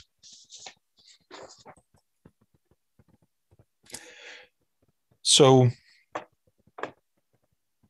here's what we did. We received the parameters. That's the part that was there already. That's the part that's new. With the parameters, we we use the VO table parser to pass the whole stuff to a table. And what we do is we identify the table and we load the table. We pass the table from locally from the URL given by the parameters URL. So that's the dictionary here that we are taking here. And we print the table. How does that look like?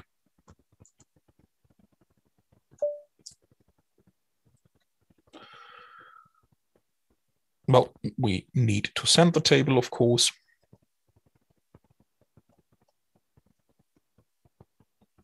There it is.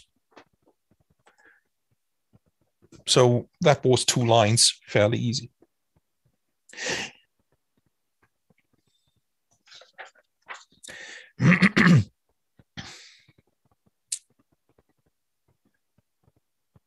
Now, that's what we did here. Unbeknownst to you, I added a bit, and that was here. I added a context manager to the connection, and the whole bit here changed a bit. And the reason for that simply is, remember when I talked about context managers, and saying like context managers help us building an infrastructure and deconstructing an infrastructure and taking care of that.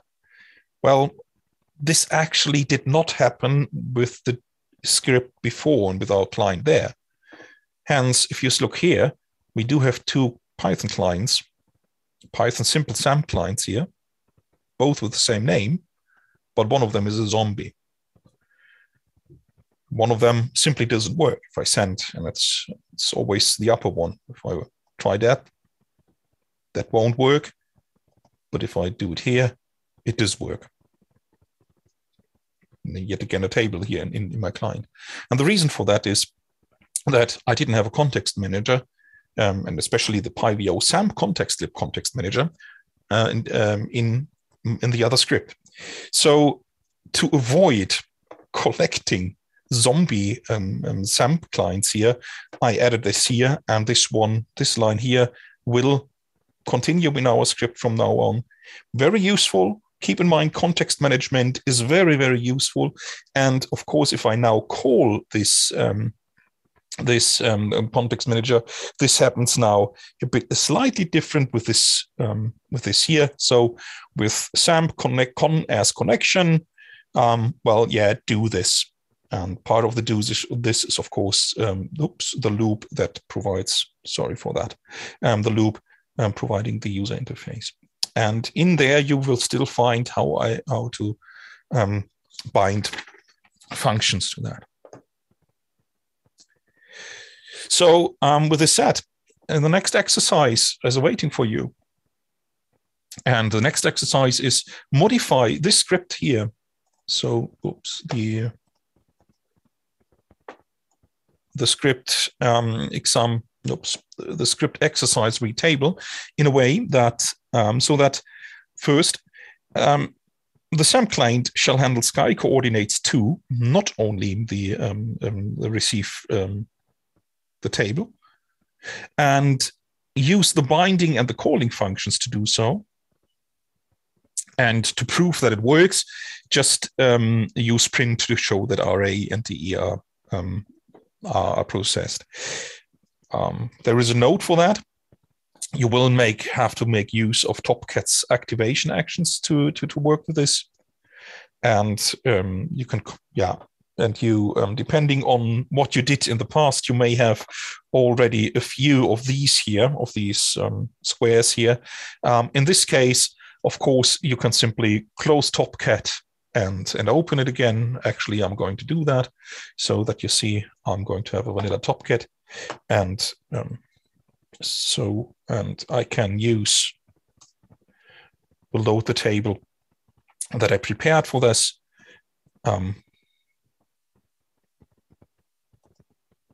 So now I'm going to load from PySource. I'm going to load the objects with colors into TOPCAT, because that was the colors that I had after the cross-match with SDSS.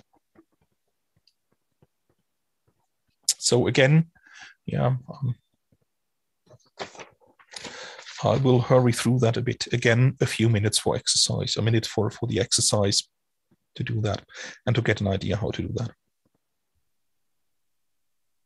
Henrik, I don't know if you're looking on Discord, but there you've got a 10 minutes time warning till the end. Yeah, I know. I have it. I know. Okay. I see the time here.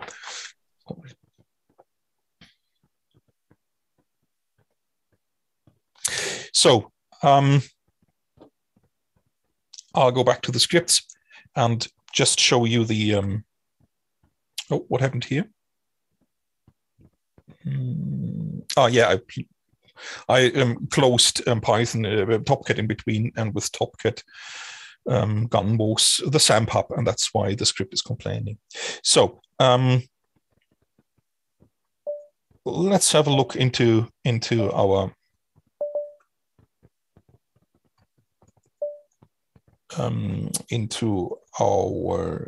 exercise with the coordinates.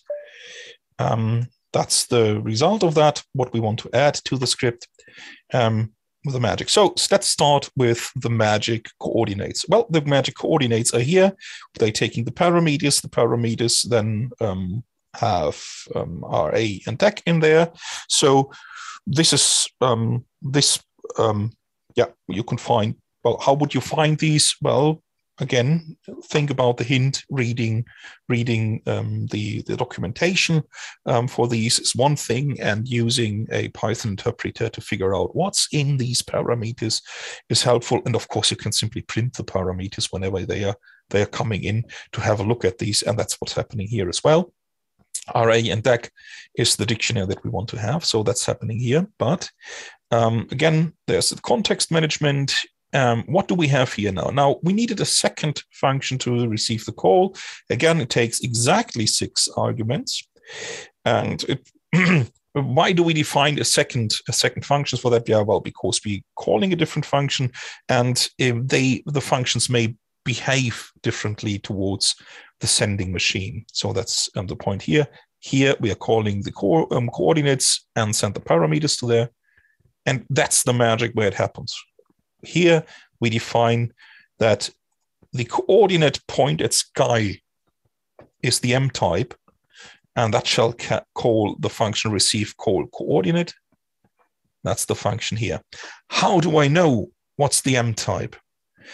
In our examples, you see the SAMP thing, and you see the M types of SAMP published, and here is the explanation. The one M type is table load the VO table. One is, well, table load asterisk. One is table highlight load. And there is more to that, as you see. And there is one M type coordinate point at sky. And in this M type, the arguments shall be RA and DAC. Whereas if you remember, for the table that we loaded, the arguments were a URL, a table ID, and a name. And this is very helpful. Now you know, oh, here I find the M types. Now I can develop my stuff accordingly to the standard here. How does that look like if we run the script?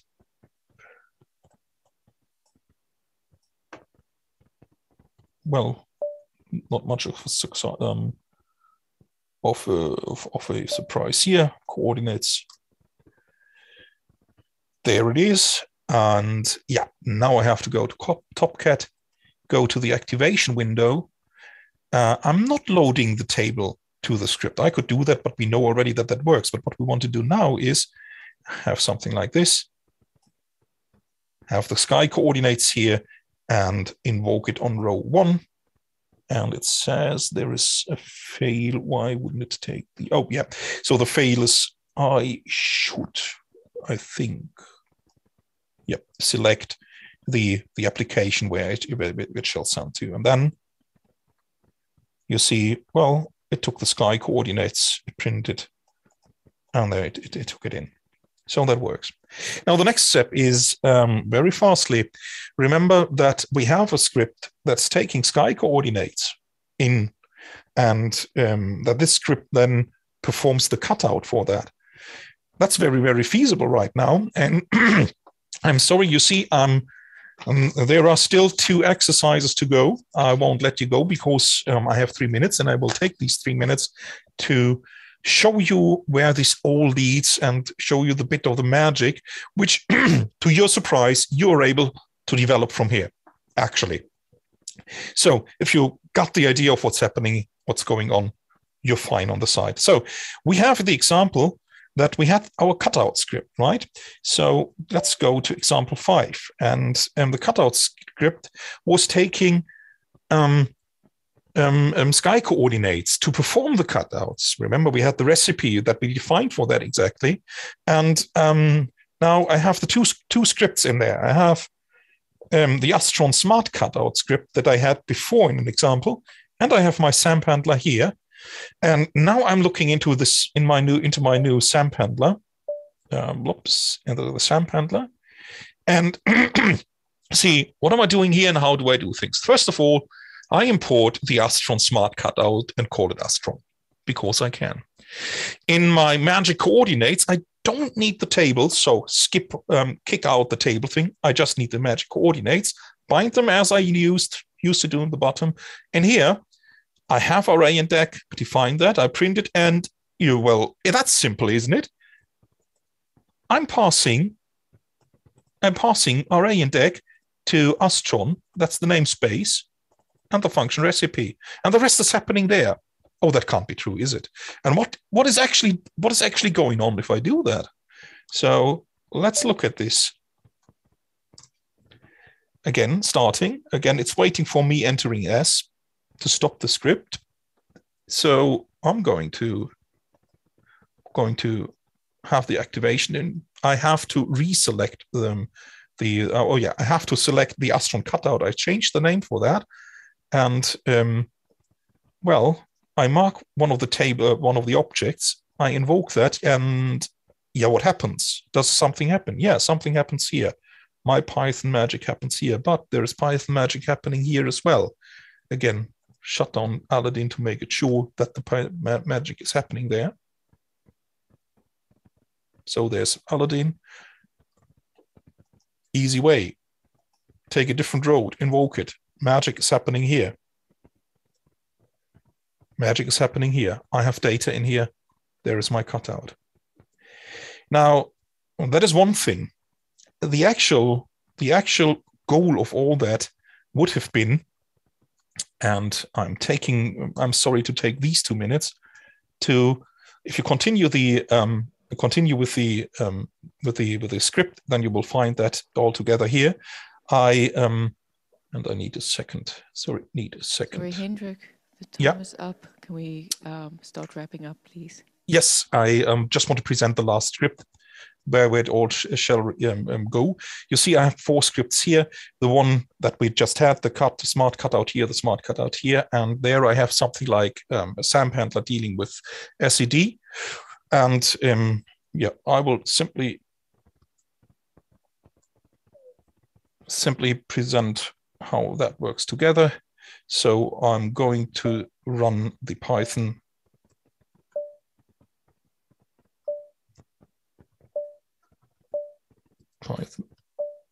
SED SAMP handler, run that from here, and I'm running the Astron SAMP handler in here. SAMP handler, in here.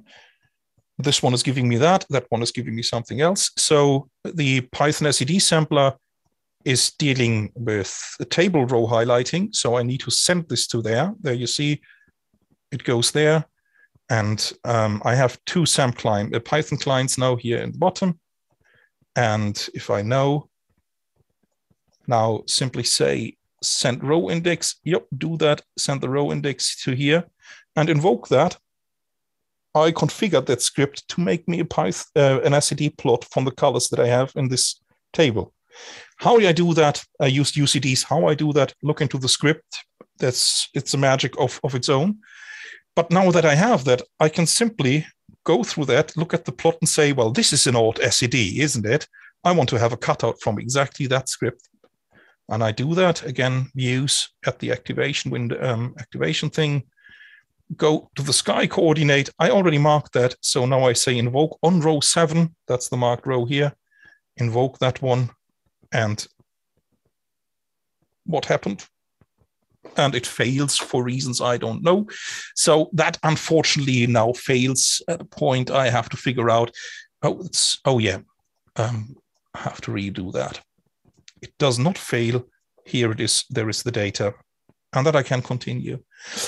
So finally, at the end, I'm having TOPCAT, and I use TOPCAT to control an SED plot and to control cutouts that I sent to Aladin. And that's the magic behind things in VO standards working together, which in this case is Daralink, is SODA, this SAMP going on a lot of SAMP, but of course there's VO table involved, there's OBsCore involved when we discover the data, and so on. And that is what I wanted to present. And if you go through the tutorial, I hope you now have an idea how this is, how this works together and what you can do and how you can, well, write your own clients maybe with that. With that, thank you very much.